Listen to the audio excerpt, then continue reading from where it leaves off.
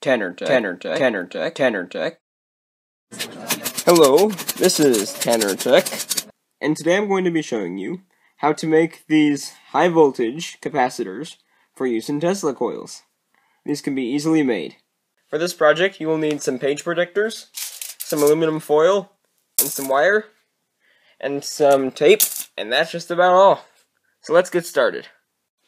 You'll need to start by cutting the page protectors to remove all the things that hold the page protectors together. So that way you'll have one foldable sheet. After you have this done, you should be left with a piece of page protector that you can open and shut, such as this. Now it's time to prepare the aluminum foil. To do this, take a long sheet of aluminum foil, place your page protector on top of it, and use a knife to slightly cut out of the aluminum foil the part that you will need to make the capacitor. The page protector should overlap the aluminum foil by about 1 centimeter on each side.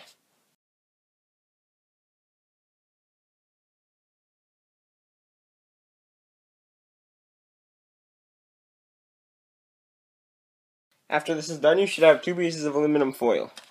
Now what you do with this aluminum foil is you open the page protector and insert the aluminum foil all the way inside it. Do this with both page protectors and put aluminum foil in each one. So that way you have a piece of aluminum foil inside these 2 insulated page protectors. Then, cut a piece of wire and flay the ends, so that way you could have more surface area of wire. Now take this wire and insert it into the bottom page protector with a piece of aluminum foil, and use tape to secure the wire to it. Now do the same with the top page protector. After this is done, it's time to roll the capacitor. Start with the end where the folds are, and tightly roll the capacitor into a long cylindrical shape. After it is rolled, tape the ends to hold it in place. You can then connect your capacitor to your multimeter to measure its capacitance. This capacitor has a capacitance of 3.5 nanofarads.